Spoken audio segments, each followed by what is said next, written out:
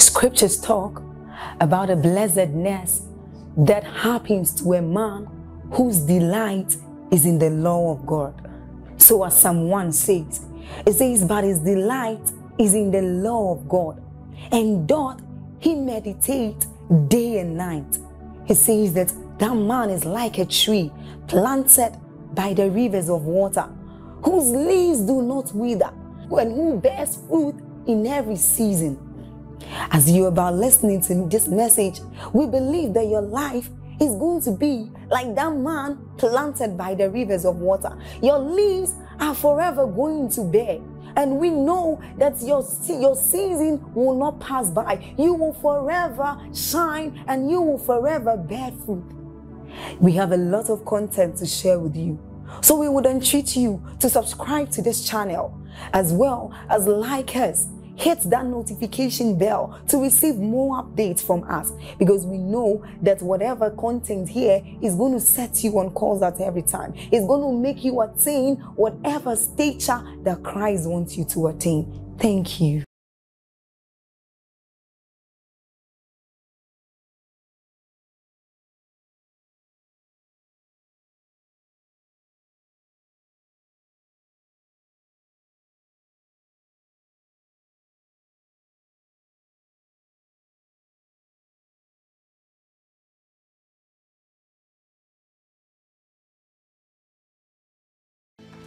Let's honor our father and our mother one more time for this opportunity. Thank you. Thank you sincerely for this privilege again. Now lift your hands to the King of Kings and ask him yet again for an encounter this morning. The Bible says they go from strength to strength, as many as appear before the Lord in Zion. Is someone praying? The entrance of his word gives light and understanding unto the simple. Someone is praying.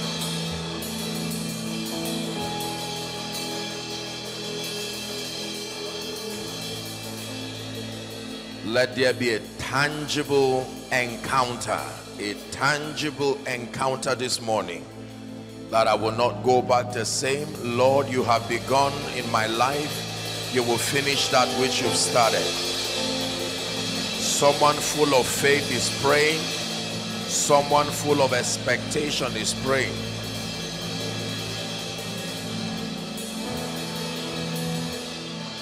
For in Jesus' matchless name we have prayed. Thank you, Father, for encounters this morning. Thank you for the power of your word. Spirit of the living God, we grant you unrestrained access in this place this morning to heal, to deliver, to transform, and let Jesus be glorified. Amen and amen. Give Jesus a big hand clap and please be seated. Hallelujah. I start my teaching with a strong encouragement. Let me advise that when the convention is done, as much as possible, take the time to go back to listen to these teachings again. The Bible says faith cometh by hearing and hearing. There is hearing that brings awareness, but there is hearing that brings understanding. There is hearing that brings awareness. You are just aware of that spiritual reality, but there is the hearing that brings understanding. Hallelujah. This morning we'll be doing Psalm 1. Please, let's go to Psalm 1. I'm teaching on bearing fruits. Bearing fruits. Bearing fruits. Blessed is the man, the Bible says, that walketh not in the counsel of the ungodly, nor standeth in the way of sinners, nor seated in the seat of the scornful. Verse 2 says, but his delight is in the law of the Lord, and in his law doth he meditate day and night. Let's read verse 3 together, if you can see it. Ready? 1, 2, read. And he shall be like a tree planted by the rivers of water, which bringeth forth his fruit in his season. His leaves also shall not wither, and whatsoever he doeth shall prosper. We'll stop at verse 3. Hallelujah. The Bible is very clear as to the fact that we have been a hill that cannot be hid. Neither do men light a lamp, it says, and put it under a bushel, but that they put it on a candlestick, and it gives light to all those who are in the house. Leaves us with a final instruction in verse 16. Let your light so shine before men, not before spirits, not before angels, before men, he says, that they may see your good deeds and glorify your Father. Are you seeing that in all of the manifestations of the sons, the Father is glorified? John 17 and verse 1, Jesus was praying, and the Bible records that he lifted up his eyes to heaven, and here was his prayer. He said, Father, the hour is come, glorify thy Son, that thy Son may glorify thee. Every time there is a supernatural manifestation in the Bible, in any form and in any fashion, it always translates to the glorification of the Christ. John chapter 2 and verse 11, that was the story of the first miracle recorded according to John's synoptic account, the miracle of turning water to wine in the wedding that is in Cana of Galilee. The Bible ends by saying, this beginning of miracles did Jesus in Cana of Galilee, and manifested forth his glory, and the disciples believed on him. The meaning of all this is that from today, your life will begin to bring glory to the Lord. In the name of Jesus Christ. That your life will be a series of unending manifestations of the glory of God. You will bear fruit in a way and a manner that will attract all and sundry to acknowledge the fact that God is at work in your life. Hallelujah. Every tree that does not have fruit also does not command the attention of men. Have you seen trees when it is not their season? You can pass the tree and not even remember that there is a tree there, but that same tree will be the center of attraction of children, adults, traders, all kinds of people. For instance, an orange tree, for instance, a mango tree. If it's not the season for its production, people can at best maybe play around the tree and just use it for shade, but not when it begins to bring forth mango fruits. Sometimes by night you hear them dropping on their own accord, and you see people rushing by morning trying to pick it. The tree does not have a publicity strategy. The tree does not speak. It only bears fruit, and it brings everybody from their house to its location. Hallelujah. That reminds me of Isaiah chapter 60 and verse 1. It says, arise, shine, for your light is come, and the glory of the Lord is risen upon you. I will always like to quote it from Amplified. It says, arise from the depression and the prostration that circumstances have kept you. It says, rise to a new light. Hallelujah.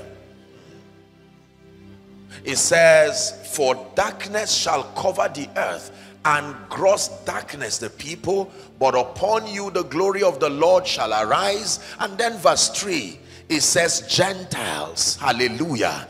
Gentiles, you will not call them, you will not look for them, provided you are bearing fruit. Gentiles shall come to your light, and even their arrogant kings to the brightness of your rising.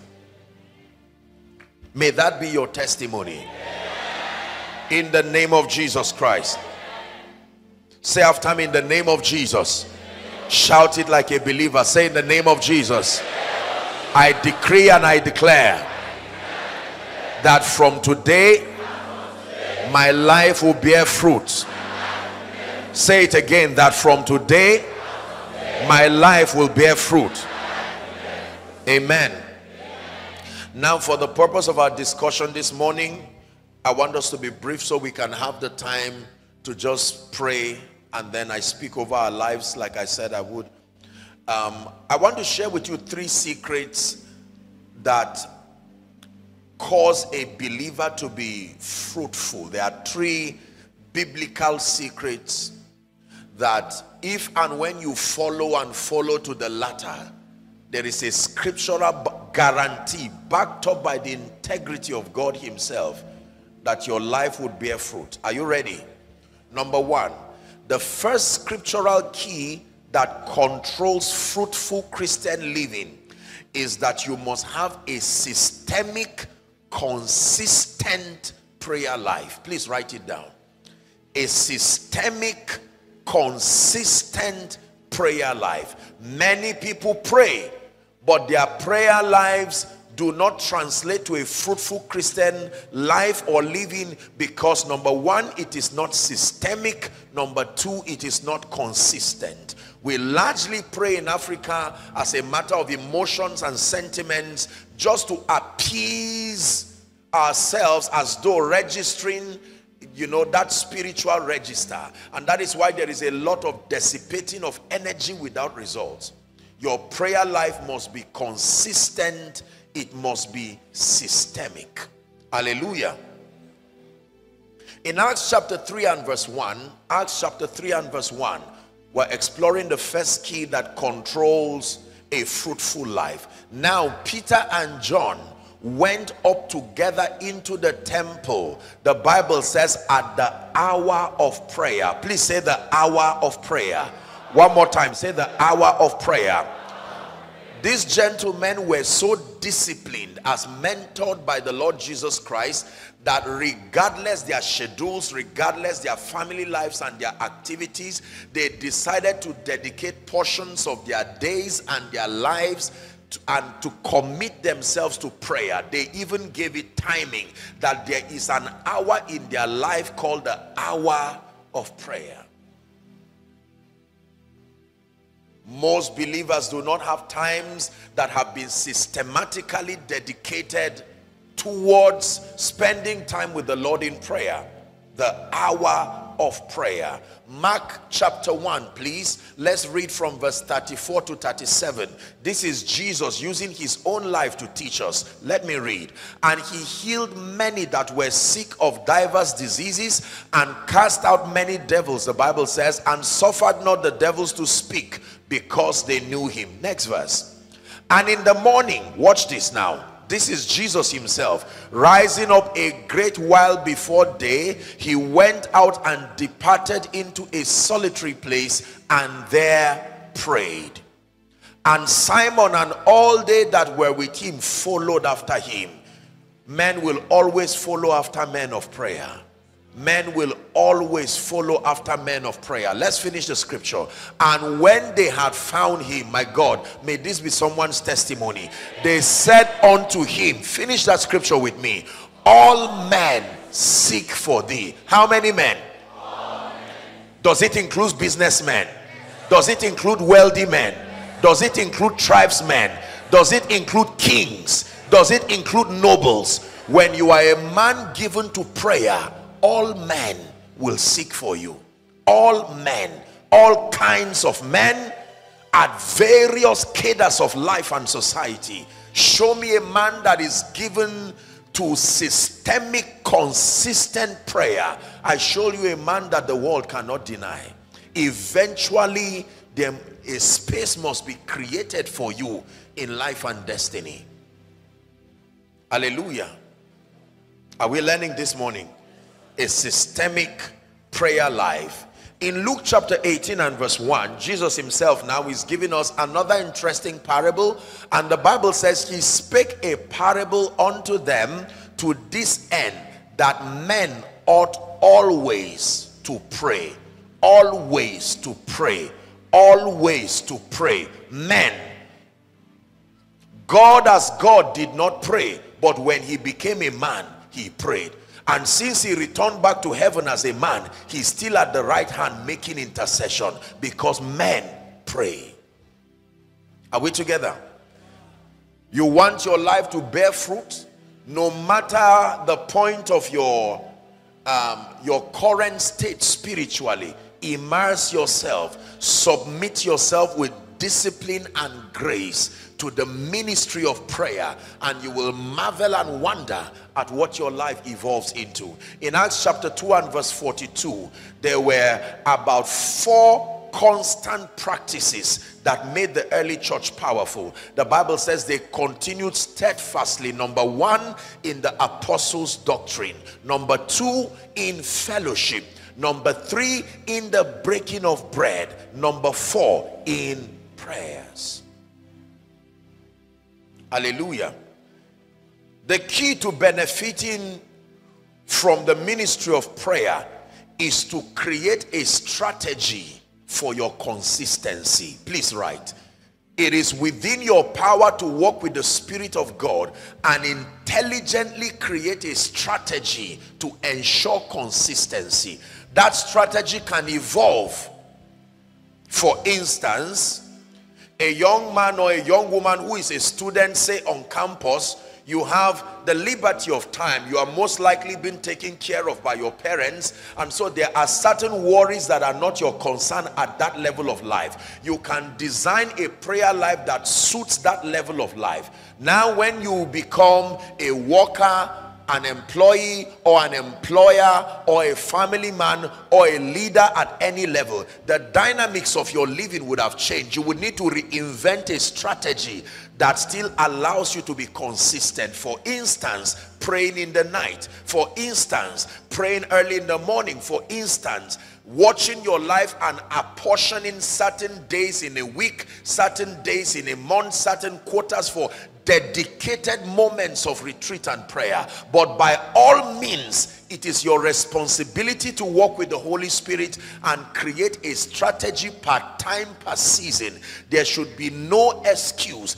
Prayerlessness is pride, because it is proof that you have declared that on your own, unassisted by God, you are able to make it. And the Bible says, by the arm of flesh shall no man prevail. Let me repeat it one more time for your hearing and learning. Prayerlessness is pride. About the highest proof of humility the Bible records is to be prayerful. Because when you are a man given to prayer, you submit to the government of heaven, declaring that you are helpless and incapacitated outside of the assistance of God. Hallelujah. Are we learning? You want to bear fruit in your life, in every aspect of your life, you must be given to a systemic, consistent prayer life. And that means that everyone seated here under the sound of my voice, an attack on your prayer life is an attack on your destiny. It has nothing to do with whether you will be a preacher. Most people have allowed the zeal and dedication for prayer for preachers, and they say, I'm not a preacher, my own is a businessman, or I'm a mother with kids. No, prayer is for all men. Hallelujah. An attack on your prayer life is a real spiritual attack that calls for immediate action, even now whilst you are listening to me. Are you ready for number 2? What is the second key that would help any believer to bear fruit?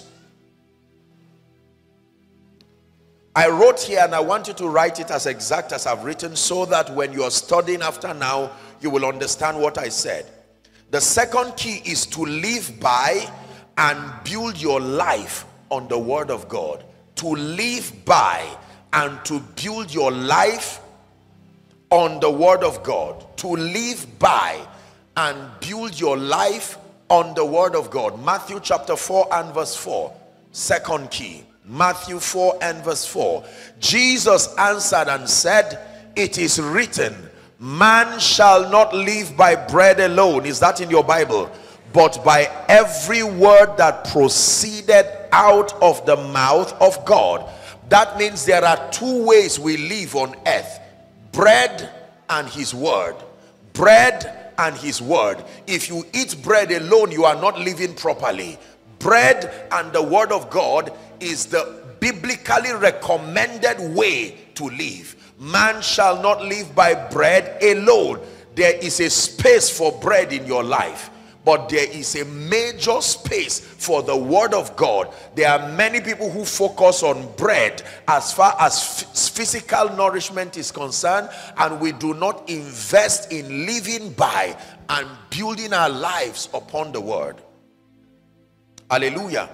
In Acts chapter 20 and verse 32, Paul was speaking, and here's what he said. And now, brethren, he said, I commend you to God and to the word of his grace, which is able to build you up and to give you an inheritance among them that are sanctified. I like that scripture, that the word of God, according to that scripture, does two things. Number one, it builds you up. Capacity. The word builds you up. Then number two, it delivers unto you your inheritance. Did the Bible not say, according as his divine power hath given us all things that pertain unto life and godliness? It says, through the knowledge of him that has called us into glory and virtue. It says, whereby are given to us great, exceeding great and precious promises, that by them we might be partakers of his divine nature, having escaped the corruption that is in the world through lust. So when you immerse yourself in the word of God, you become a sign and a wonder. A sign and a wonder. A sign and a wonder.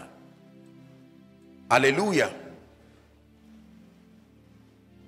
In Acts chapter 6 and verse 4, there was trouble from the welfare department in the early church, and they wanted the apostles to come and leave the matters of the ministry of the word and prayer and to focus on serving tables. And they said, no, appoint among yourselves men full of the Holy Spirit and wisdom. Verse 4 says, but we will give ourselves continually to prayer and to the ministry of the word. Hallelujah. Is someone learning? To live by and build your life on the word. If you build your life just on culture, you are sitting on a time bomb. You build your life just on the good wishes of someone else, man can change. You build your life based on some kind of socio-cultural sentiments, eventually you will be disappointed. The Bible talks about two men who built. The issue was not the building. The issue was what the building was upon. One built upon sand, one built upon the rock. The same thing happened to both of them. The Bible says the wind came, the storms came, the rain came. That means it comes to all men. The wind, the rain, the storms. But the one that was built on a rock, it stood, it remained stable, it had longevity of impact. You will last in Jesus' name.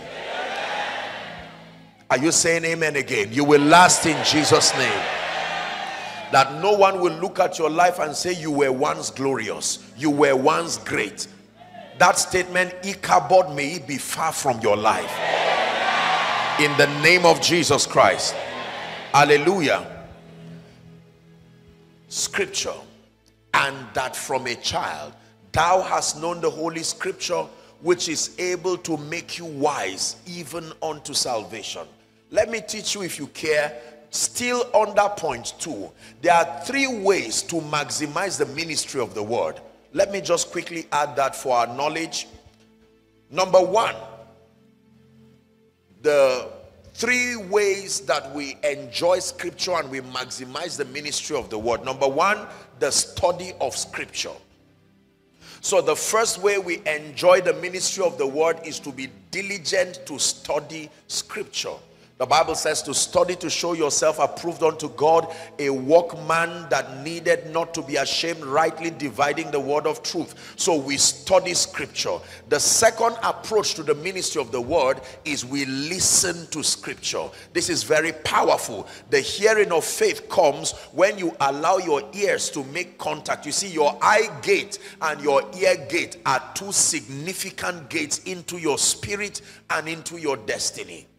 When you study the word of God, you use your eye gate. When you listen to the word of God, you use your ear gate. You would notice in Jesus' teachings, he emphasized on the eyes and the ears. He that hath an ear, the Bible says, that means not everybody has that kind of ear. Let him hear what the Spirit saith to the churches.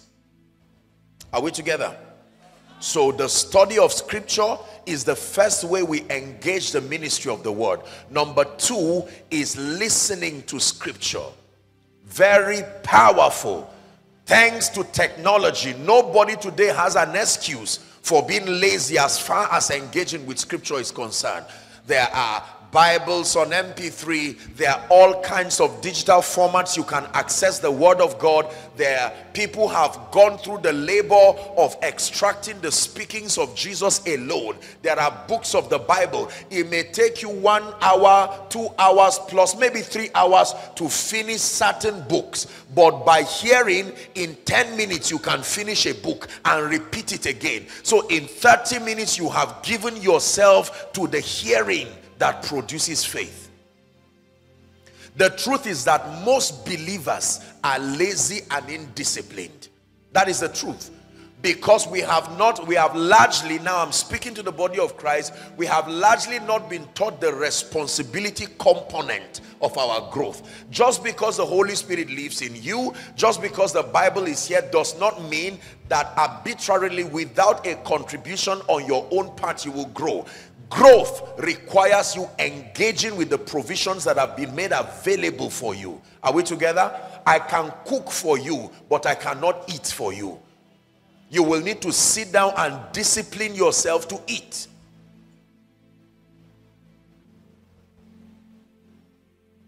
Is someone learning?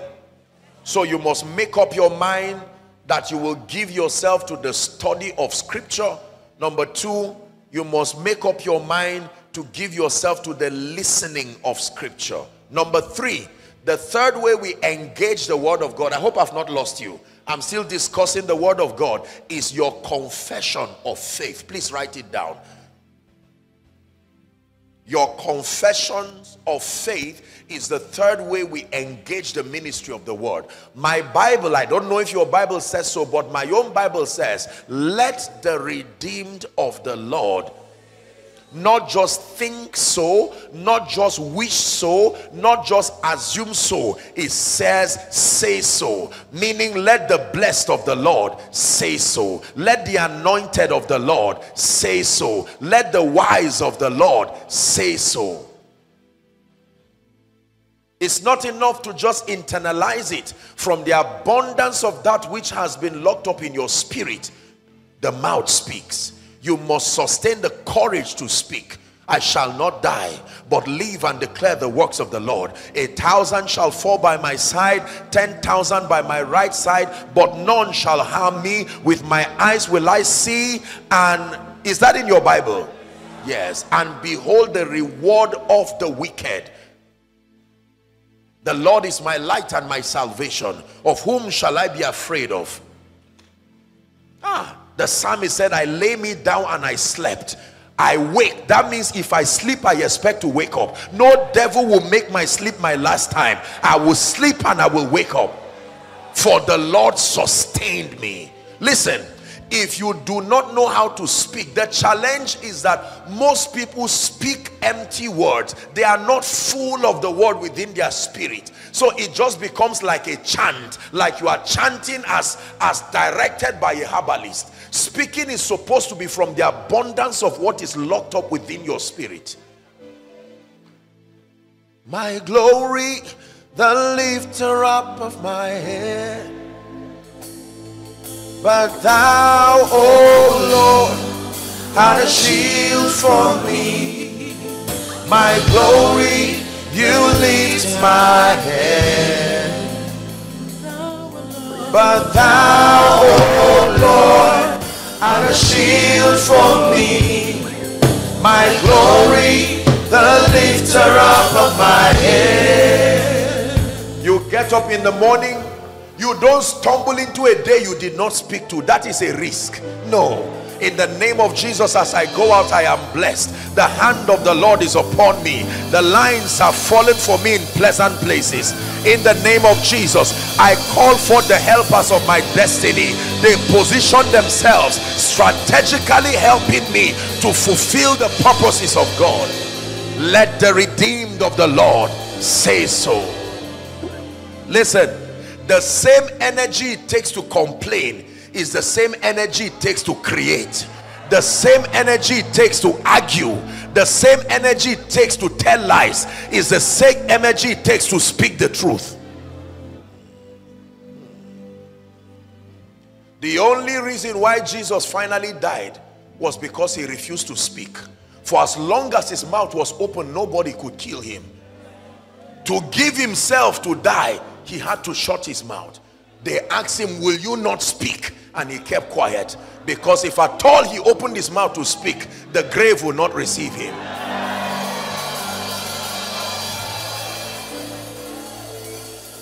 Do you believe what you are hearing?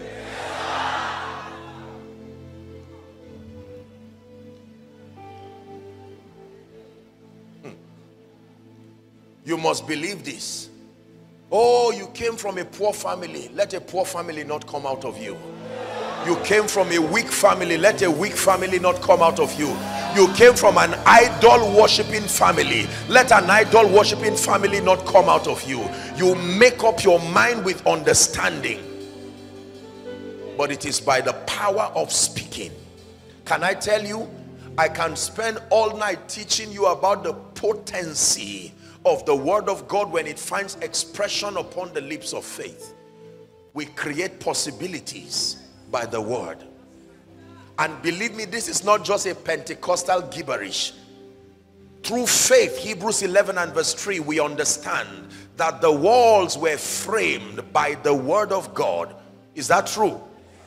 John 1 and verse 1, in the beginning was the word, and the word was with God, and the word was God. The Bible says, verse 2, the same was with God in the beginning. I like verse 3. It says, without him was not anything made. All things were made by him, and without him was not anything made that was made. Let me show you one more scripture. Colossians 1 and verse 16, speaking about the supremacy of the word of God. Colossians 1:16, it says, for by him were all things created. How many things?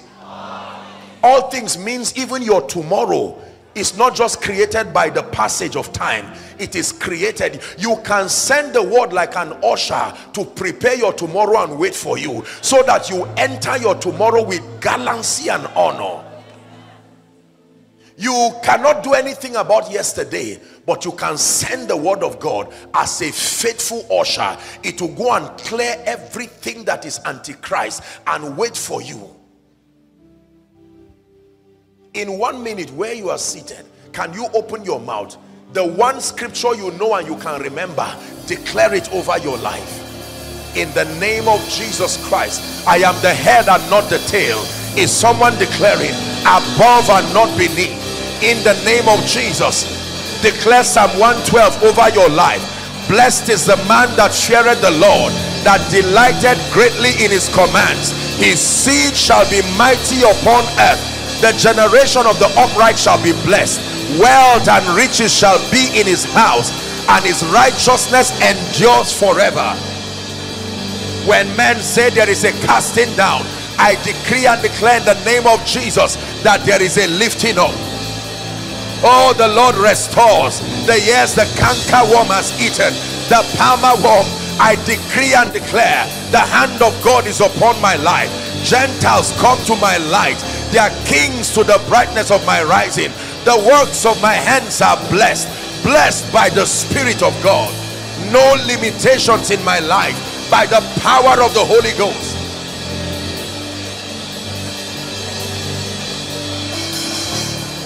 The favor of God is at work in my life. The fullness of my days I fulfill.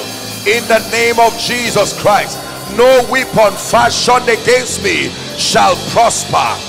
No weapon fashioned against me shall prosper. The Lord stands by me as a mighty, terrible one.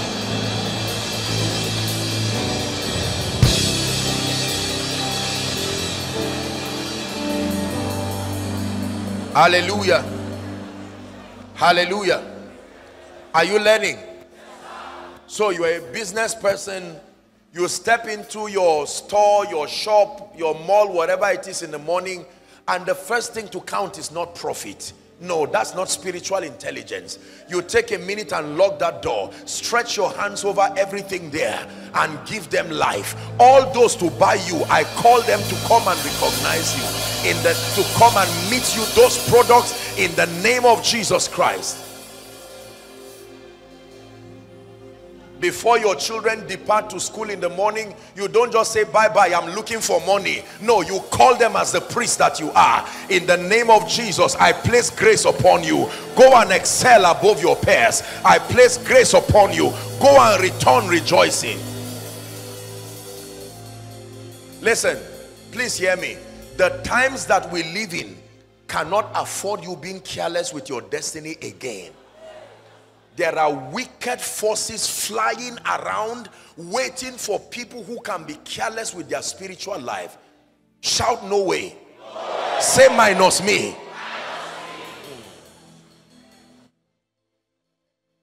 Hallelujah. You want to be fruitful in this wicked world that is full of sentiments. In this wicked world where somebody can get up and say because you are a woman, or get up and say because your skin is dark. What becomes your advantage? Already you come, say, from a family of idol worshippers. No, you can define your realities and begin to reconstruct your life after the order of Scripture. The Word of God is powerful. Listen, I'm not telling you something I just prepared. This is my life. Believe me.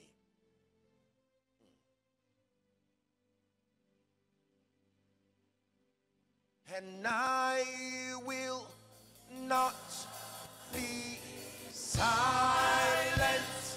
I will always worship you. As long as I am breathing,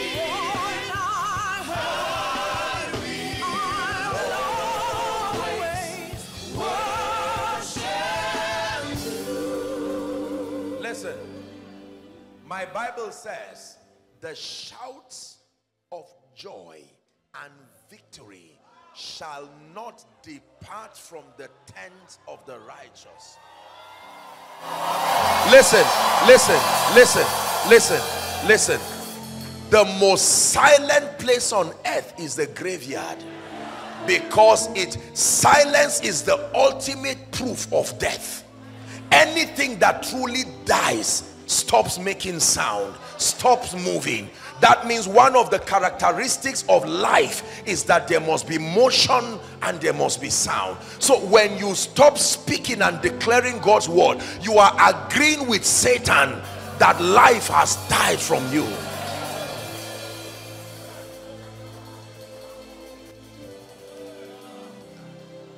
Hallelujah. You believe this? You are a man of God. Go to your church as empty as it is and begin to stretch your hands across the length and the breadth of everywhere there and say, Lord, you are bringing daily as many as should be saved, as many who will be obedient to the faith, learning God under this platform and this ministry. I call them by faith in the name of Jesus, the Son of the living God.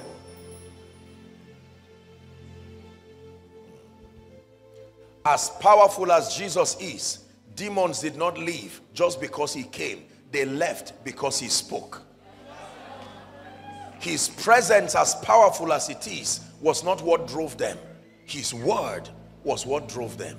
Please sit down. He shall be like a tree.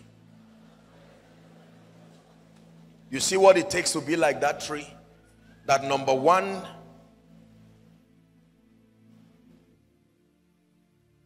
you must have a systemic, consistent prayer life. And then that number two, you must live by and build your life on the word. Study of scripture, listening to scripture, confessions of faith. Now let me make a statement, respectfully so. I'm one person who, I appreciate technology, but let me charge you, dear believers, manage your social media exposure. If not, you will destroy your destiny in a hurry. Let me say it again. Let me apologize before I say it again. I'm sorry. Then now I can say it. Manage your social media exposure. If not, you will destroy your life. Because there is, as it were, many voices, and none of them is without signification. Technology is a great advantage and a great tool if and when it is used properly. But if you allow godless people and godless media spaces to indoctrinate you, they will make the truths that you have learned, that have framed your life, to look like foolishness. You will begin to erode from your life the wisdom of scripture one by one and replace it with mundane informations that may not stand the test of time. Everybody is speaking. Everybody is counseling. Everybody is advising. Everybody is saying everything. Everybody is teaching how to do everything. But listen to me. My Bible says heaven and earth will pass away. Is that in your Bible? That but the word of the Lord abides forever. Do not allow people impart upon you their mediocrity and their failure. Receive from the social media space, but you must manage your own life. Have a spiritual immigration system in your life so that you can select what finally gets to your heart. Is someone learning? Don't just be a jack of all trades, jumping at everything simply because so celebrity or so person said it. With all due respect to people and their sacrifices, a believer is one who has chosen at an act of your will to submit to the authority and the supremacy of scripture. Are we together? So manage your media exposure so you don't destroy your life because of absorbing all kinds of things. There are people who were well behaved until they access certain sites, access certain information, and it began to corrupt, deplete, and destroy their life ultimately. Listen, when God created man, as we know, Adam and Eve, he gave them a word. The first thing they heard was the word of God, and they were sustained by that word. When you read Genesis chapter 3, after man had fallen, the Bible says, and they heard the voice of God in the cool of the day. Are we together? And when he came, he said, Adam, where art thou?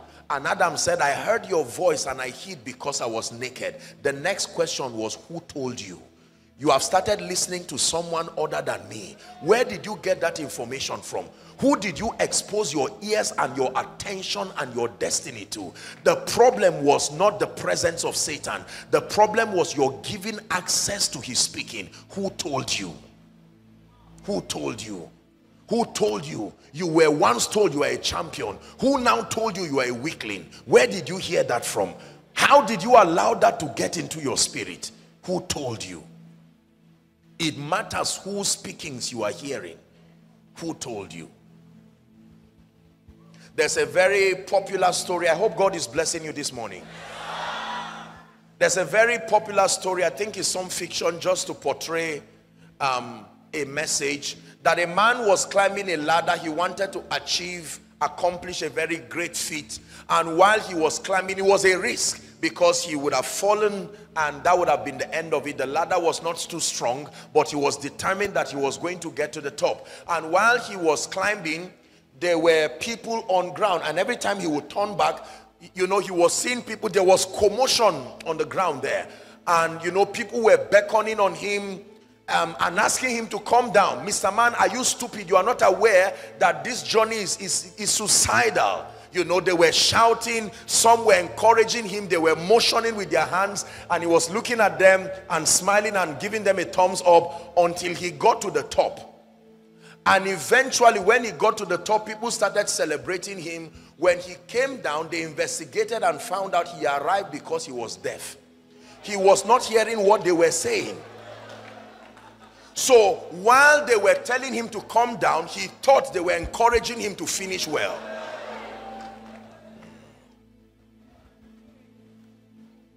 It is good to hear, but there are things you must be deaf to. Hallelujah. Is someone learning? So number one, prayer. Number two, the word. Let's do number three, and then we're done. Remember the study of scripture, listening to scripture, and your confession of faith. In fact, I'm tempted to show you one more scripture so that I hope you love scripture.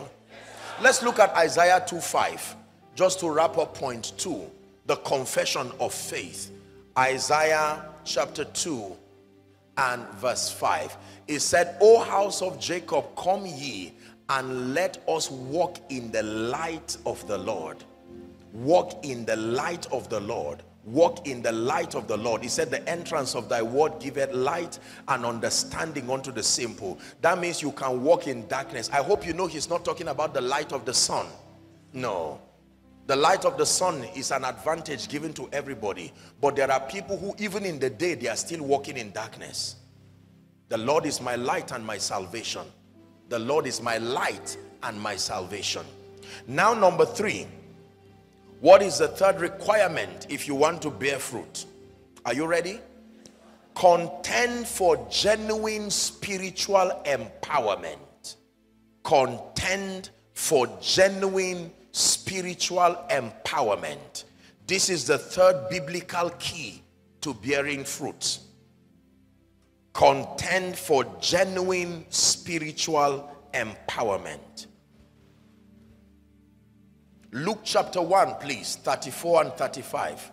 The young virgin visited by an angel, and the angel now brought her glad tidings, and he told her that she was going to be with child and not with the assistance of a man. And Mary was confused, and she asked a very profound question. She said unto the angel, how shall this thing be, seeing that I know not a man?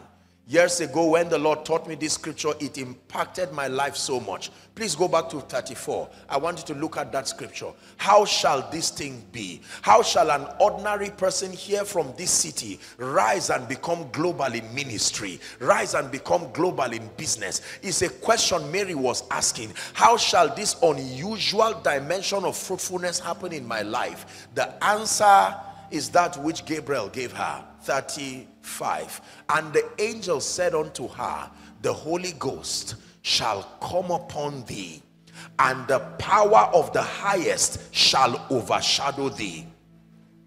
The Holy Ghost shall come upon thee, and the power of the highest shall overshadow you. How will I build that house? Seeing that the price of things are just going up and up, the Holy Ghost shall overshadow you, and the power of the highest, the Holy Ghost shall come upon you, the power of the highest shall overshadow you. Do you believe in the ministry of the Holy Spirit? Do you believe in the empowerment? Yes, sir. Why do we need spiritual empowerment? 2 reasons. Number 1, because it takes the power of God to fulfill your destiny and to manifest the glory of God in and through your life. The first reason why we need spiritual empowerment is that it is a requirement for the fulfillment of destiny. It is a requirement to advance the purposes of God. It is a requirement to reveal the glory of God. You cannot reveal the glory of God in the strength of the flesh. I repeat one more time. Why do you need spiritual empowerment? Because it is a requirement to fulfill your God-given, God-ordained assignment. It is a requirement to advance the purposes of the kingdom. And it is a requirement to see the glory of God revealed in your life. If you are not empowered spiritually, no matter how well-meaning, no matter how sincere you are, you will not be able to do much for the kingdom. Second reason, why do we need spiritual empowerment? Because the Bible is clear as to the fact that there are wicked demonic forces upon the earth that are determined to thwart the purposes of God in your life. Make no mistake about it, Satan is still alive. Make no mistake about it, demons are real. This is not to threaten you, but it's a truth that Jesus himself acknowledged. Hallelujah. The Bible says we are of God, and the whole world lieth in wickedness. Not just your city. Relocation does not stop that reality. The whole world lieth in wickedness. Wickedness is everywhere. Because Moses was born, there were innocent children who were killed. Because Jesus was born, there were innocent children. If Satan did not spare babies, he will not spare you. I guarantee you. He is that determined to destroy what can be destroyed. Psalm 66 verse 3. Beautiful scripture. Say unto God, how terrible art thou in thy works. It says, through the greatness of thy power shall thy enemies submit themselves to thee. They will not submit because of sympathy. They will not submit because of sentiments. On average, the average African family has a history of some kind of demonic trado-African practices. So by default, except with spiritual understanding and engaging the power of God, every family by default is at risk. There are men who will vow and say, for as long as we are alive, you will not rise. The issue is not to laugh. The issue is not to cry. You ignore them in ignorance, you will pay for it. But it takes spiritual understanding. Are we together? They looked at Jesus and Nathanael said, can anything good come out of Nazareth? Don't blame Nathanael. I hope you know Samson was a Nazarene. Did he last? Nazarenes had a track record of the bankruptcy of longevity of impact. Yes, they did not last at all. So when the disciples were saying there is a Nazarene that is happening, say forget it. There is a pattern with these people. They don't last. He will not last. He will go down. Jesus did not say you are wrong, because he was not a lie, but he came to redefine realities.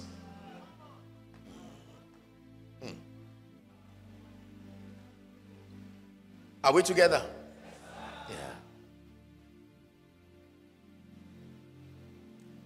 There are families where the women are the men and the men are the women.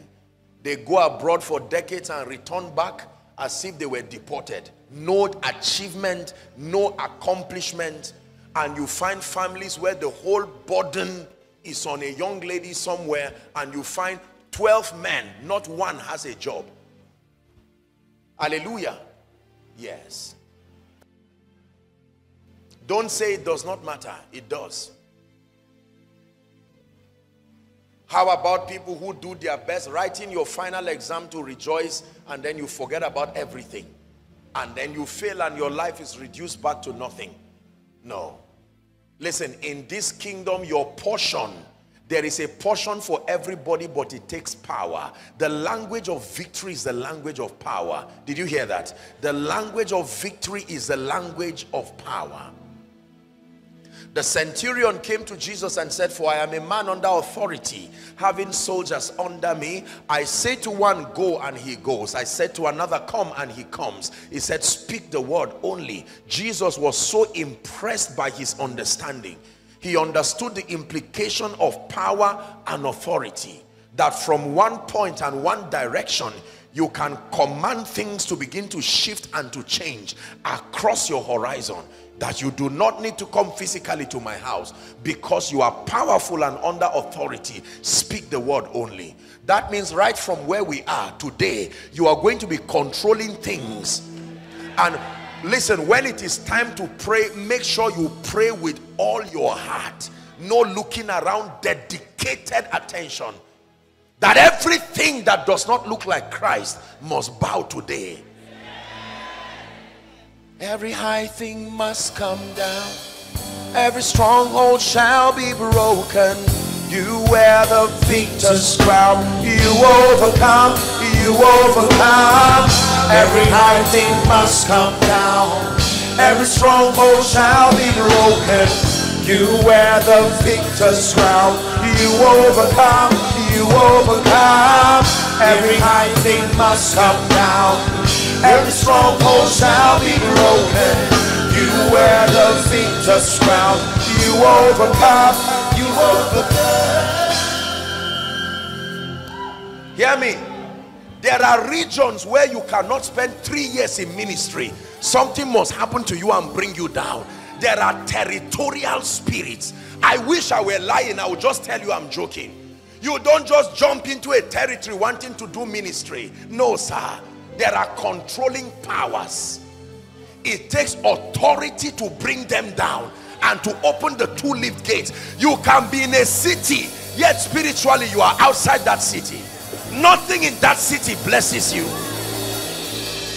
Have you seen a situation where only strangers get blessed from a city? That those that are born there, just because you are born there, can I tell you, the Bible says, as for the earth, out of it comes bread. It says the increase of the field is for all, that even the king is fed by that which comes from the field. When it has to do with the blessings of territory, it is for everybody, but it takes power for your portion to arrive to you. Hallelujah. There are people, as soon as they step into a city, someone is packaging a seed to say, man of God, receive. Whereas the person giving has relatives who are in need, and he will never give them 1 naira. Because you see, it is what is on your head that controls what is around you. The Bible says, thou anointest my head. He does not anoint the cup. If your cup is empty, don't blame the cup. It's not the job, it is that your head is empty. Thou anointest my head with oil. I know what is on my head by looking at my cup. If my cup is empty, that cup can be your business, that cup can be your job. Stop blaming your boss. It's not your boss. There is a kind of grace you have not yet received. Because there is a grace that when you receive, even Pharaoh will give you gold. After oppressing you for 430 years, he will still be the one to bless you. Listen, our possibilities in this kingdom are defined by the kinds and the levels of graces that are at work upon our lives. Yes.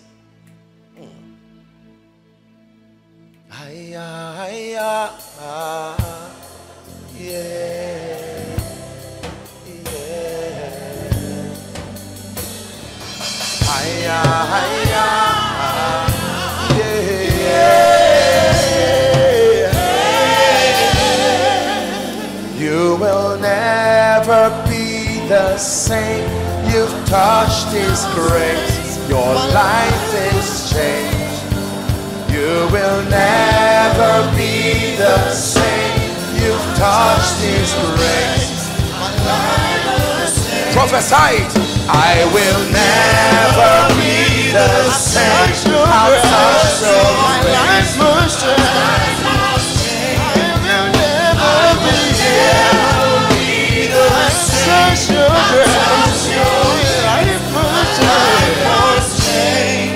Now, please, I want you to be sensitive. We are going to pray now.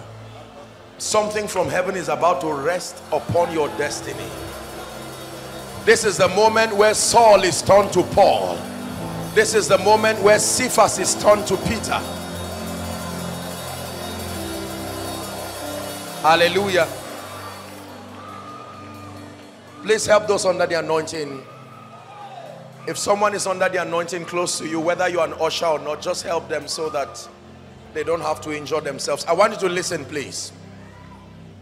In Acts chapter 4 and verse 33, the Bible says, and with great power gave the apostles witness of the resurrection, and great grace was upon how many? All. When it has to do with the distribution of graces, everybody is a recipient. With great power gave the apostles witness of the resurrection of the Lord Jesus Christ, and great grace was upon them all. Now please listen. There are two ways to receive genuine spiritual empowerment. If you miss this one, you have missed a major part of this teaching. There are two ways. I want you to listen. Please listen. Listen. Because for someone, what you kept seeing in your dreams is about to happen now. Those visions of empowerment that you have had for a long time, God is about to make it manifest right now. There are two biblical ways to receive the anointing, to receive genuine impartation, genuine empowerment. Are you ready? Number one, you can receive directly from God through encounters. directly from God through encounters. Acts chapter 10 and verse 38. The first 5 words thereabout says, how God anointed Jesus Christ. Who anointed him? God. How God anointed Jesus Christ. How God anointed Jesus, or Jesus of Nazareth.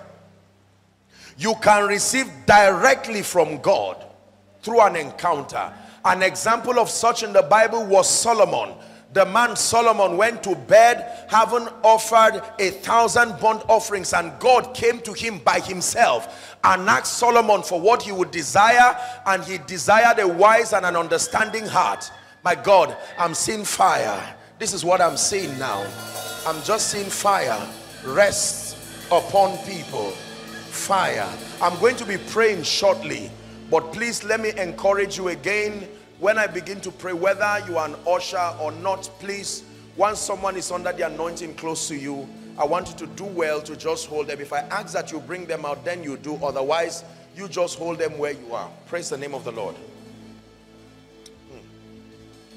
Directly from God through encounters.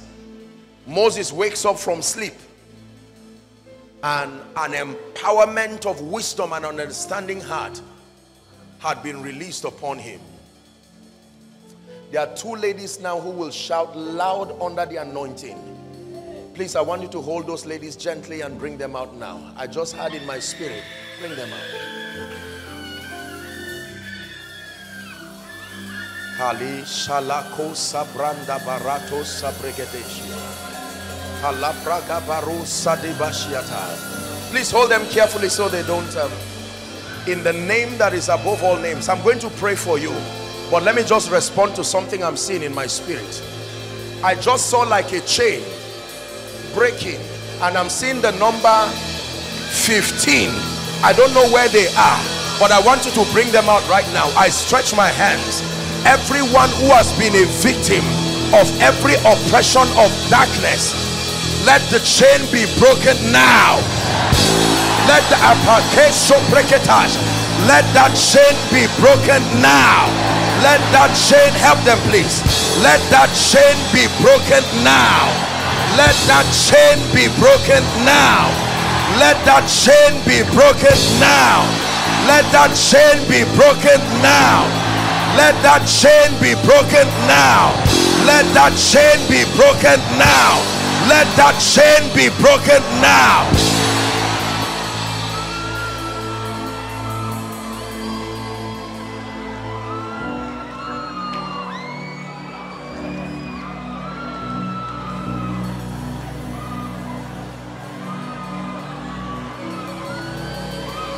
Bring them out.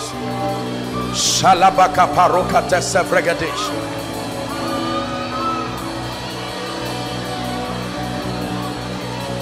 The Lord is showing me families here that have been tied down for many years, and it looks like they cannot go forward. Fire from heaven is coming upon someone now. I decree and declare, every family, the apakatos ketebarata, be delivered now. I stand upon the grace that is on this altar, and I decree and declare, be delivered now. Be delivered now. Be delivered now. Be delivered now. Be delivered now. Hear me. The Bible says, now the Lord is that Spirit, and where the Spirit of the Lord is, there is liberty. Where the Spirit of the Lord is, there is liberty. There is liberty. I'm hearing in my spirit, destroy delay over women. I don't know the ladies in which family. It looks like there is no advancement. I stretch my hands wherever you are. Let that grace bring you freedom now. Let that grace bring you freedom now. Let that grace bring you freedom now.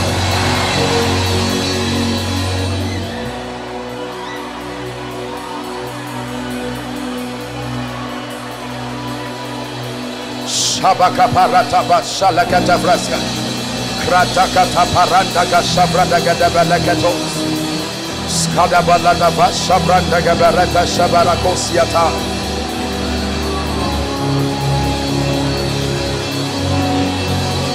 Is someone angry in his spirit? This morning is a moment of encounter.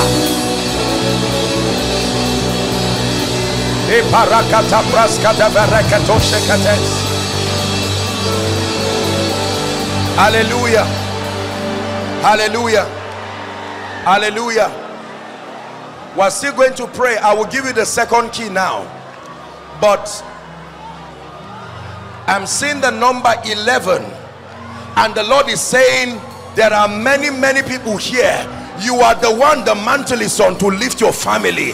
I don't know who that person is. Men and women, right now the anointing is coming on you. Take that grace now. You are the deliverer ordained by God to lift your family. Ordained abakatos ketea. I don't know where that person is, but may that grace rest upon you. You are the one ordained by God as the Joseph, as the Deborah, to set your family free financially, spiritually. You are empowered right now in the name of Jesus Christ.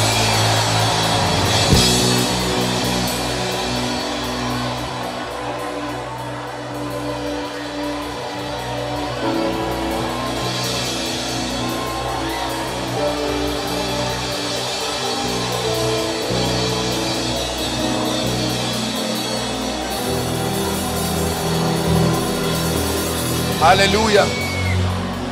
Hallelujah. Hallelujah. Hallelujah. Who is by the name Oluwakemi? Is there someone with that name? Such a Oluwakemi. You are wearing like a black sweater or something. Who is that? Please verify. Are you a member of this church? You came for the conference. What's your name? I'm not Yoruba. I don't even know. I'm just saying what God. Do we have another mic? I will pray for you. Don't worry. What he says to one, he says to all. What is your name, my dear?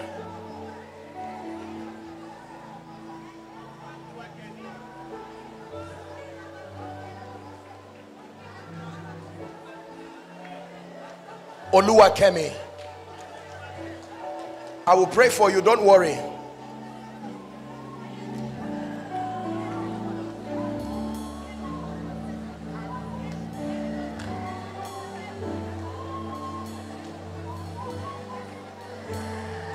In the name of Jesus Christ, everything that does not represent the counsel of God in your life, I stand upon the grace that is in this house and I decree and declare right now, Oluwakemi, be set free now. Be set free now. Now by the power of the Holy Ghost. In the name of Jesus. Now, the Lord is showing me someone. I'm seeing 1, 2, 3, 4, like 6 years. Is it you or your relative? You have been trusting God for the fruit of the womb. This is 6 years. Who is that person? Your season has come. 6 years. 6. Please just listen to the instruction. 6 years. You've been trusting God. Make sure you are married. 6 years. 6 years. Your sister. I want to pray. How many of you believe that God is able to give children? Believe it, oh? Huh? Did your Bible not say children are a heritage from the Lord? That by this time next year convention, there are people who will come rejoicing and say, look what God is able to do. Hear me. Let me use this too as a point of contact. Anyone here called barren, in the name that is above all names, according to the time of life, return with miracle children. I say it again. According to the time of life, return with miracle children. In the name of Jesus Christ. Now, I told you there are 2 ways to receive spiritual empowerment. Number 1 is through a direct encounter from God. Number 2 is through impartation from genuine careers. Impartation from genuine careers. Impartation from genuine careers.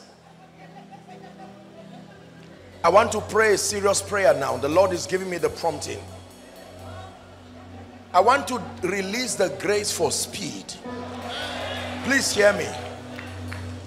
Many people do not know the unit of destiny is time. Whatever takes away time from you has taken away a part of your life. Are we together? Now, when I pray this prayer, let me say this so that you will understand.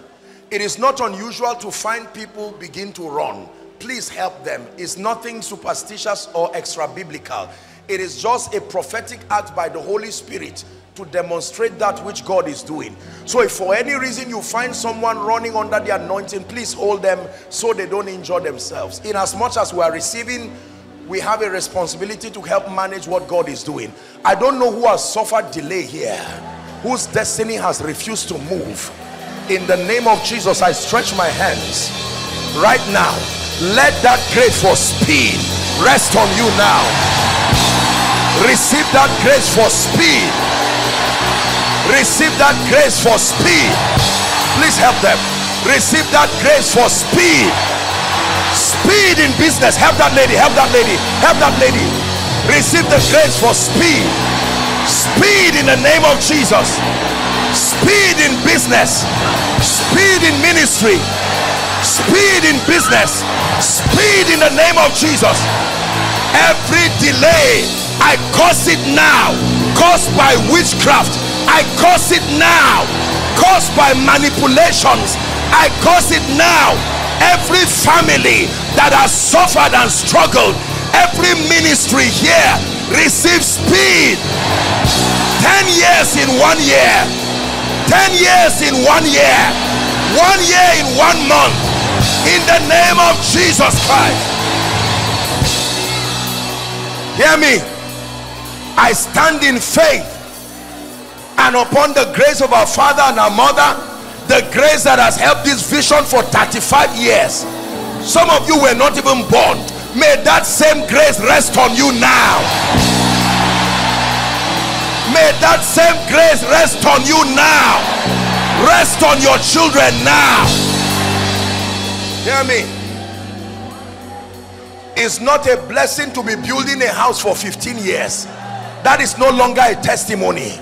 I'm praying for you again, that in the name of Jesus, the same grace that came upon Elijah, that made him run and overtake the chariots of Ahab down to Jezreel, may that grace rest on someone now.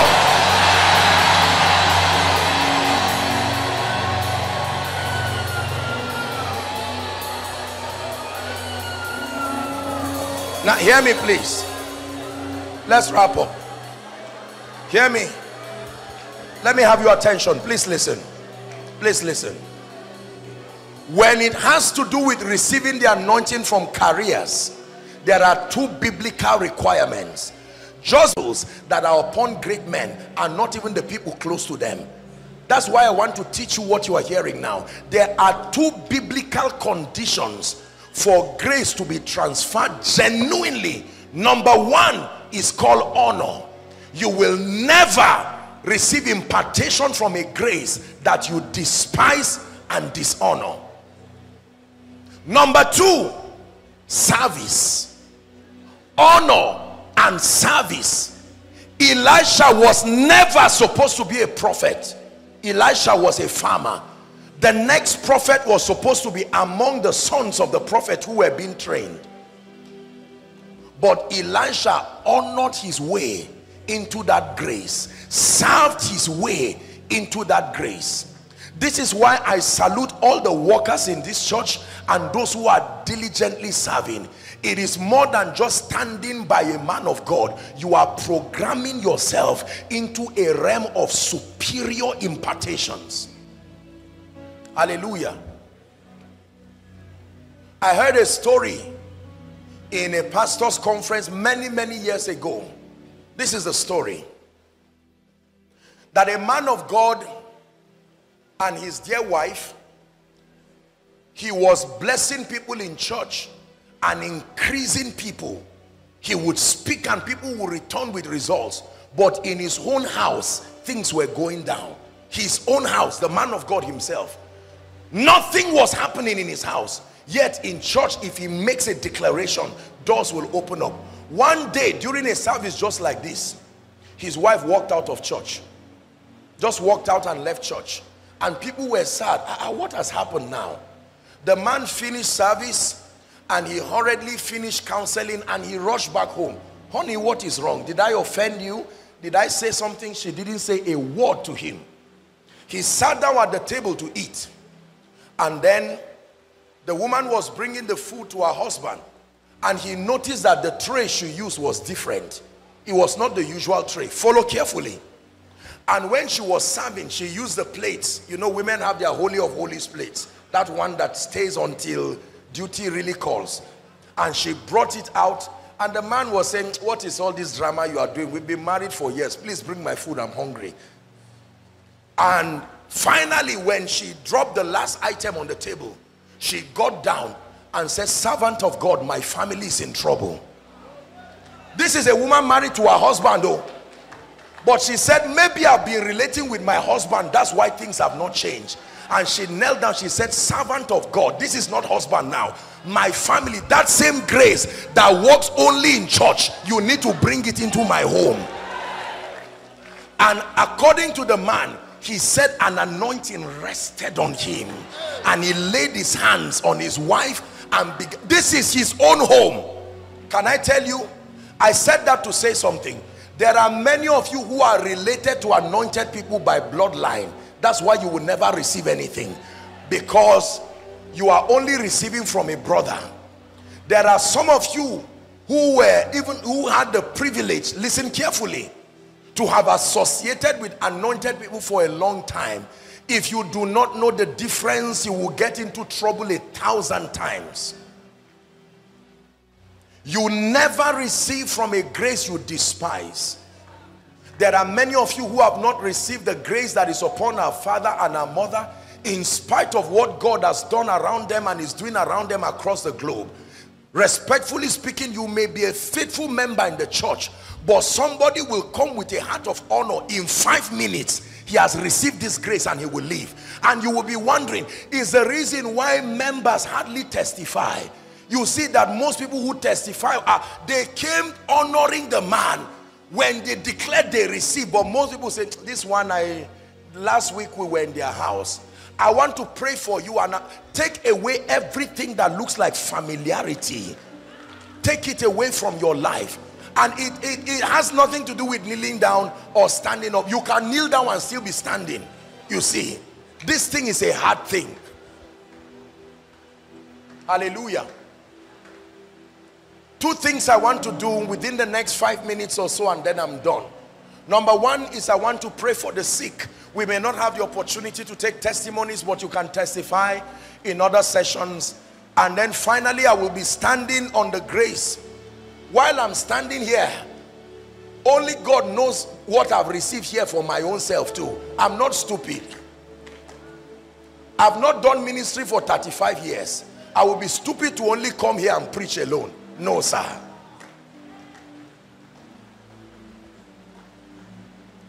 For you are glorious and worthy to be praised. You are the Lamb upon the throne, and unto you we lift our voice to say, you are the Lamb upon the throne. Hallelujah. Now I'm going to pray for you right where you are. If you are trusting God for a miracle, just lay your hands. Lay your hands right where you are trusting God for a miracle. Lay your hands. No, you don't have to come out, my friend. I'm seeing you holding a crutch. But you just believe and then check yourself. Don't be under pressure at all. We're not stage managing this. Okay? Place your hand where you are trusting God for a miracle. You can also stand for someone. Maybe some loved one that you know. You may not be sick yourself, but you are able to stand for someone.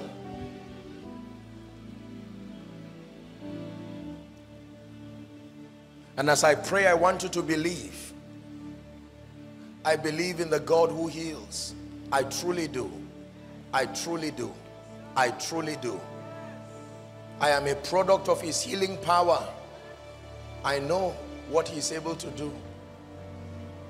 Father, in the name of Jesus, here at this 35th convention, by the power that raised Christ from the dead, I rebuke every spirit of infirmity right now. I rebuke every spirit of infirmity right now. I rebuke every spirit of infirmity right now. I decree and declare over everyone here who is sick, in the name of Jesus, from the crown of your head to the soles of your feet, be healed now. Be healed now. Be healed now. Blood diseases, be healed now. Eye conditions, be healed now. Ulcers, be healed now. Bone conditions, be healed now. If you are deaf in one or both ears, I command your ears to be opened now. Everything wrong with your blood, your organs, I decree and declare, be cleansed now. In the name of Jesus. Every lump and any growth roaming around any part of your body, in the name that is above all names, I speak over you. Let that demonic growth disappear now. Let it disappear now. In the name of Jesus. Pain in the back, I declare, be healed now.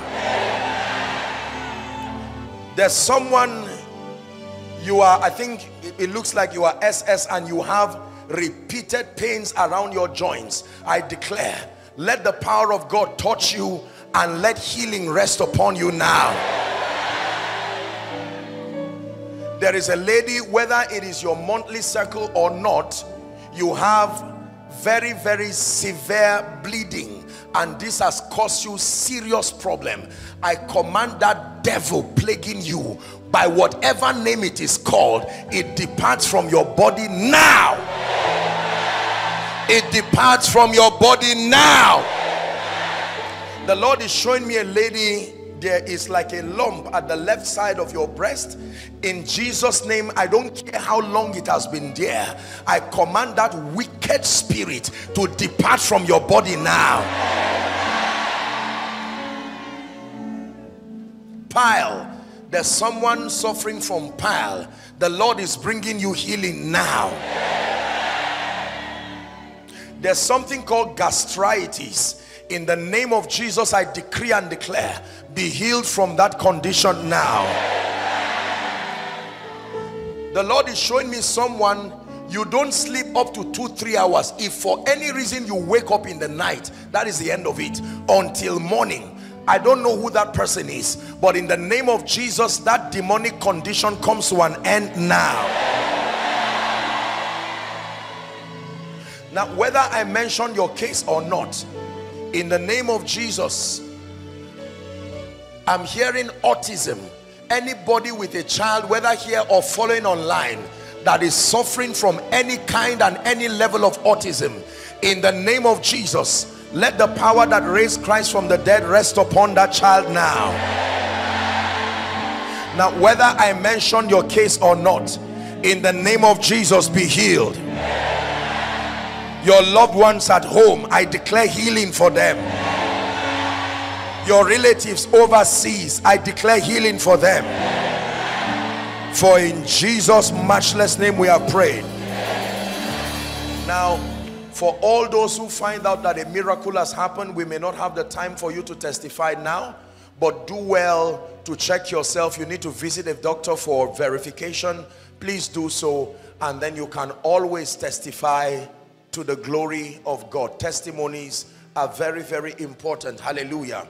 Now for the final blessing, I want to speak over your life, and then I want to, standing on the grace again of our Father and our Mother and the Lord, I want to speak over everything that has refused to give way. I want you to receive in the next 1-2 minutes. Let your hearts be open. Prophetic words are very, very powerful. Are you ready?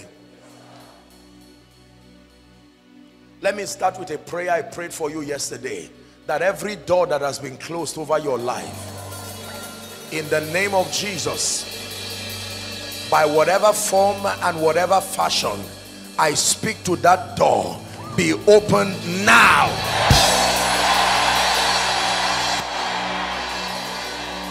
Number 2, you may have heard me say that all blessings come from God through men to men. All blessings come from God through men to men. That means if God says yes and the man to partner with him says no, your yes remains in the realm of the spirit. It will never be made manifest. It is the spirit and the bride that says come.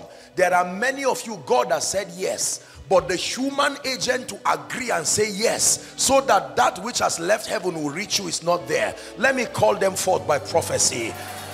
Every destiny helper that has not showed up, I speak to the north, the east, the west and the south. May they show up in your life in this season. May they show up in your life in this season, in the name of Jesus Christ. Exodus chapter 3 and verse 21. And I will give these people favor in the sight of the Egyptians, and it shall come to pass that when ye go, help me, ye shall not go empty. Emptiness has an explanation. It means the favor of God is not yet upon you. I decree and declare, everything that looks like emptiness in your finances and in your life, in the name of Jesus Christ, receive favor now. Receive favor now. Receive favor now. Of Jesus, I compel them to bless you bountifully.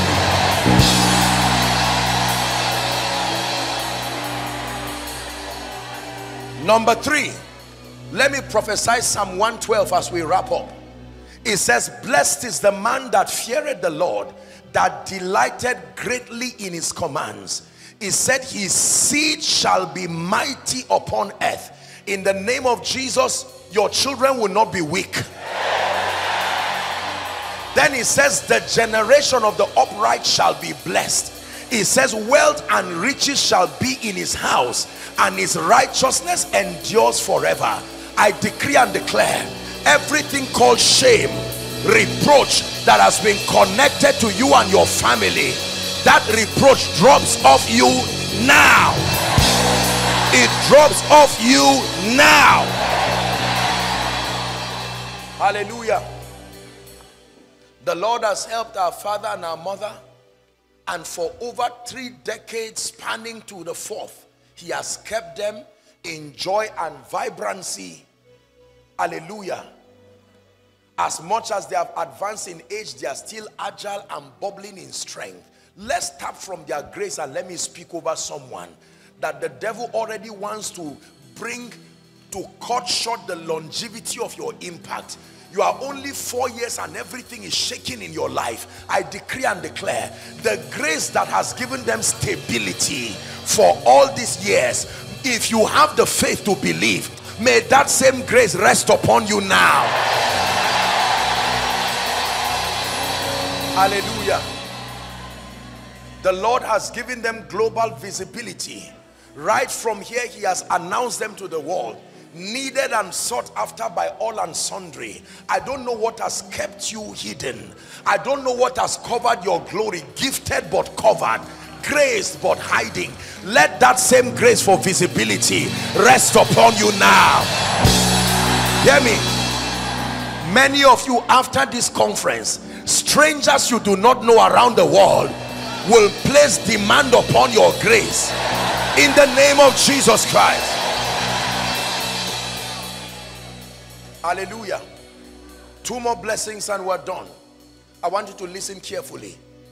Do you believe in financial prosperity? Do you hate poverty? Hate it too. Hate it. Hate it. We don't market materialism and the promotion of flesh and self, but by all means, for the sake of you and all those connected to you, refuse to be poor. Are we together? Now, when it has to do with the subject of the blessing of the Lord, there are many dimensions to it. There is a dimension of value, transformation, diligence, relationships. These are all factors that add together to cause you to be prosperous. But there is the prophetic dimension of wealth. This is what I want to speak over your life. It says, and by a prophet, the Lord God brought Israel out of Egypt, and by a prophet they were preserved. It says, believe in the Lord your God and you shall be established. Believe in his prophets. There are times where you have to farm and be patient and allow the crops to grow. That is the natural course. But there is still a dimension in scripture called by this time tomorrow. In the name of Jesus, I declare over someone, in addition to your diligence, in addition to your hard work, in addition to your transformation, in addition to educating your mind, in addition to all your certificates, I stand upon the grace of our Father again, and I declare over someone, literally by this time tomorrow, may my God surprise you. May my God surprise you. May my God lift you. May my God empower you. May my God wipe shame from your eyes in the name of Jesus. Final prayer. There is a grace called honor. Please listen.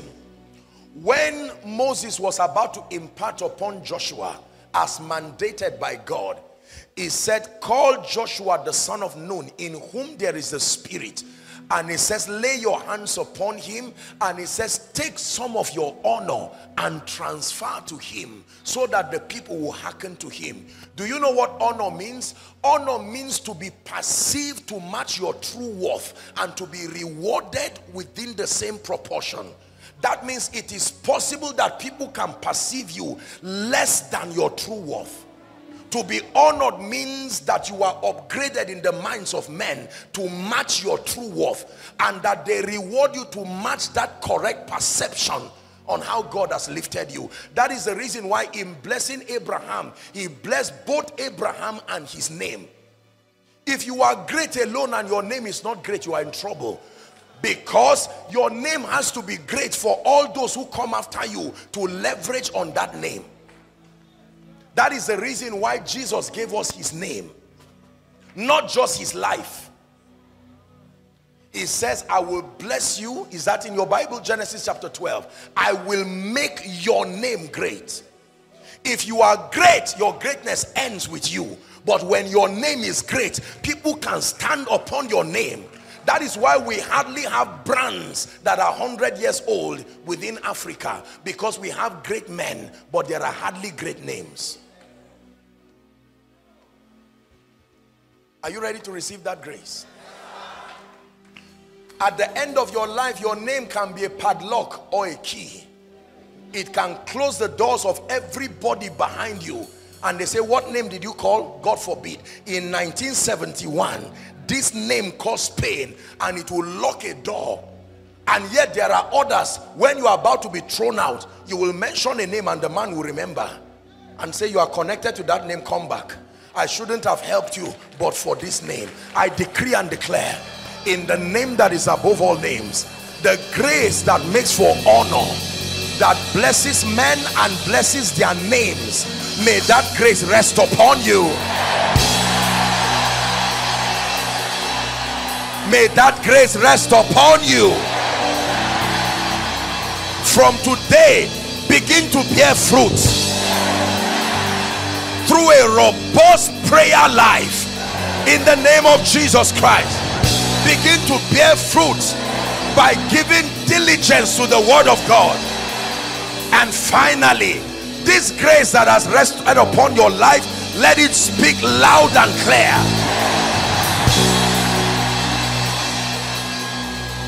In the name of Jesus.